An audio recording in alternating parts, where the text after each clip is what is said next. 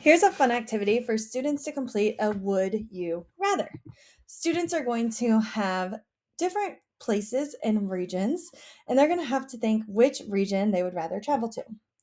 They have to include the CER format to answer these questions.